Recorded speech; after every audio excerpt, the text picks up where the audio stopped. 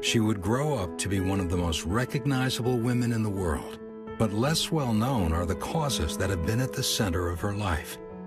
After law school, she could have gone to a big law firm. Instead, she went to work for the Children's Defense Fund, helping get disabled kids out of the shadows and into their local schools. When she got to Arkansas, she brought reform to some of the poorest schools in the nation.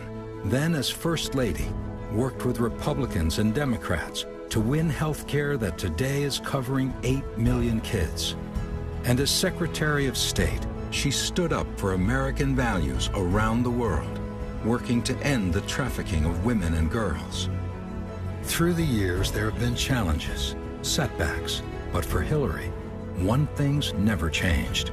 Helping children has been a cause of her life, and it always will be. I'm Hillary Clinton, and I approve this message.